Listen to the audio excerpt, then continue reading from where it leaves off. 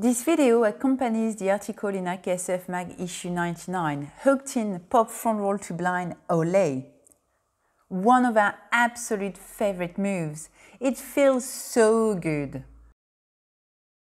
The pop front roll and the blind landing are a match made in heaven. Tagging the olé on at the end is the icing on the cake.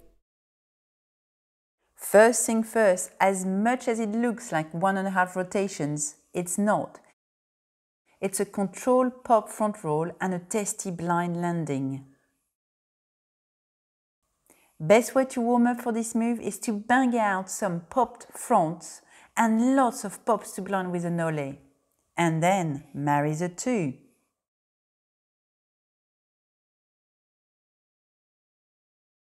Approach in your default pop position with some speed, hand-centered, kite at the magical 11 or 1 o'clock and wait slightly back to get you on the tail of your board. Takeoff should be as per your popped front. Pop, stamp against your edge, extending your back leg fully to launch yourself up and off the water before initiating the rotation. Lead the rotation with your head, looking over your rear shoulder so that you can see where you'll land. Don't rush to pull your legs through. Give the bar a little tug to steer the kite forward and throw your blind. Bring your front knee through, release your back hand and turn your head and shoulders. As you turn, push your bar out and keep your back leg bent. Aim to land over the board, nose first and off the wind.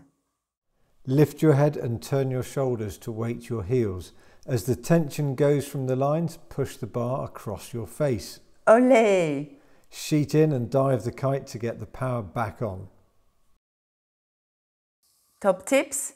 Don't think ahead, always focus on your takeoff. Lots of extension for the pop front roll will give you the time required to add a spicy landing. To stick the landing, you want very little pull, so push your bar out as you throw the blind.